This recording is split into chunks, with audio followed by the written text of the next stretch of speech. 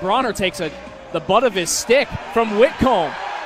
And now fighting in the near side post. Bronner not dropping his gloves just yet. He's wrestling with Mahfouz. Oh, these two An guys, aggressive hugging match. Yeah, the Bronner and Mahfouz certainly no strangers to each other. They've dealt with each other here in the Fed for at least 6 seasons at this point. And Bronner's helmet is off and Mahfouz gives it a throw. And Bronner pleading with the official to let him go. And Bronner laughing as he's pulled off of Mahfouz. And the two of them still drawing it. Bronner gets a cheer from the officiating crew as here's Levesque. Here we go. Dropping the gloves and away we go. Levesque and Stevens.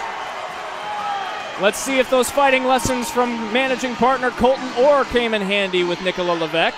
Two of them squaring off. Now they're tangling. Stevens throws a couple rights, gets it to Levesque. Levesque trying to gain a bit of an edge. Levesque jabbing with that right arm. Here's Stevens. Stevens and Levesque trading rights. Levesque trying to get that right arm free from the sleeve. And Levesque wraps him up, trying to wrestle him down to the ice, trying to force his way. Stevens' cage is off. Still jostling for it. Levesque and Stevens fighting. Stevens takes a couple of rights to the chin. Here's Levesque swinging. Stevens swings and misses. Levesque drags him down to the ice. And a roar of approval from the Danbury Hat Tricks faithful as Nicola Levesque gets a fight victory.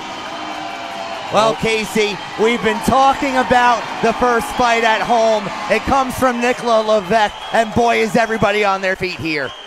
Talk about an energizer. They've been waiting years for that to happen.